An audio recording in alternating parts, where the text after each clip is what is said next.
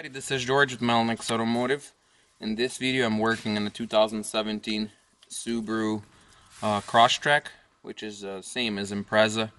I'm going to show you how you could possibly have a quick fix for code P0031. It's oxygen sensor, heater control circuit low, bank 1, sensor 1. So before you're going to go through all the diagnostics, you could do a very quick check, which I haven't done. I figured it out a little later, and I'll show you what possibly you could do to get this thing fixed quickly. You might have this issue, you might not. You might actually have bad sensor, but before you replace a sensor, you try to do continuity test and make sure checking your wiring, make sure the wiring is good, or actually doing the checking the sensor. If the sensor is any good, you could do very quick test. Check this out. I'll show you what I just did. You could possibly have the same exact thing. So like I said, before you start, getting into expensive diagnostics or hiring somebody to look for an issue, very simple. You could do this yourself. You can just check the fuses real quick. Alright, as you can see, there's two blocks of fuses. The brown block and there's a black one. I'm going to try to put some light on it. Okay, as you can see, there's a brown block and the black one. So on the black one, I'm going to show you that block, if you're not going to find description of those fuses. The only description of the fuses you're going to have is for the brown block, which is right there.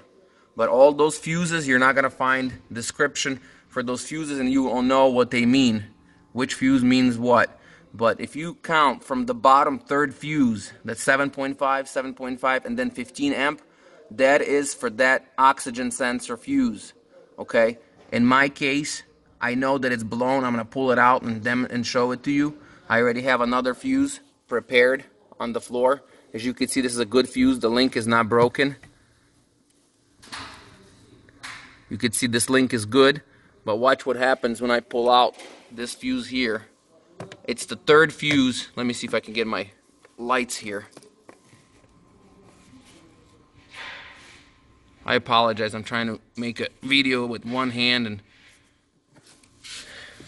so check this out.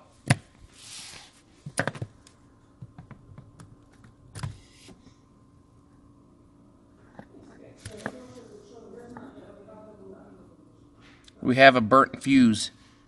As you can see, it's not connected inside. So all I have to do right now, I'm going to have to replace it with a good fuse. And all I have to do then, use a scan tool or disconnect the battery for about 5-10 minutes. It will reset the code in the computer.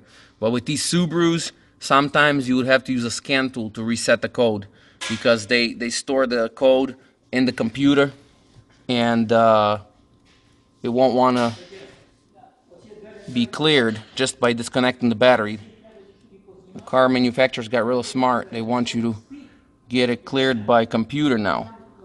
Like back in the, I know most of the cars, I would just disconnect the battery for 5-10 minutes and the whole computer would be reset. On these newer cars, they don't want you to fool the emissions, because a lot of people just disconnect the battery cables for 10-15 minutes, then go do their emissions test, and a lot of times it would pass. But now the light would stay on, so you might need to reset it with the scan tool. So let's see what happens. I just replaced the fuse. This is my burnt fuse, and I'm gonna go ahead and start it up. 99% of the time it would still stay on, but you never know.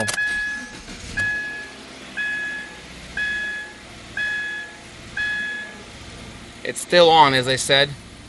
But what's going to happen now, I'm going to use my scan tool, okay? And all I'm using is my launch yellow connector.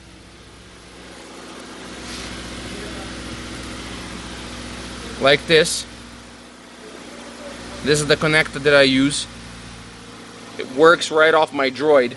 So I could use my cell phone, or I could use any tablet to reset the code. And I'm going to go ahead and plug it in.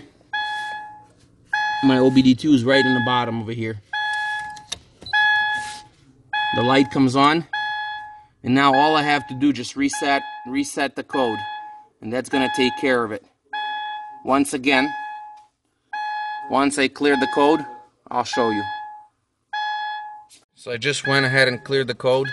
Watch this now. And I'm going to do a couple key cycles so you can see the check engine light does not come back on. See, it's running perfectly fine. I took the key out. This is going to be a second key cycle. Normally, if the fuse is out, it comes on immediately. It's perfect. Before, the check engine light would come on immediately. And I could demonstrate it. If I pull the fuse out, I could demonstrate it so you guys don't think that I edited video or something. Because a lot of times on my videos, people saying, "Oh, you added video," but that's not the case. I'm gonna pull the fuse out in just a second, and I'm gonna show you what happens. So check it out. I'm gonna pull the fuse out. Car is running. There's a lot of people that don't always believe. So as you can see, I pulled the fuse out. Fuse is missing. Immediately, check engine light is on. Immediately. Then check this out again.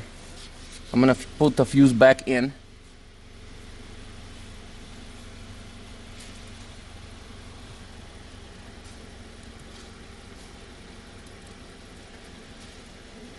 It's not easy to get there. It's a really hard area. There you go. So I put the fuse back in.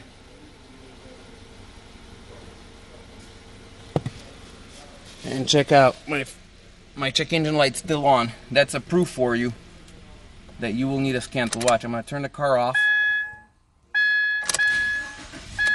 Turn the car on. The light is on. You could try disconnecting the battery, but it really, on Subaru, it's not going to do any good. You'll have to use a scan tool. So I'm going to go ahead. I'm going to clear it. I'm going to have to stop the video, use my phone to get into the system and clear the code. And I'm using the Bluetooth connector. I'm going to clear the code and I'm going to show you that it's gone. I went ahead and cleared the codes. I'm going to start the car. And I used my cell phone to clear the codes. Once again, thank you for watching. This was George with Diagnostics Automotive.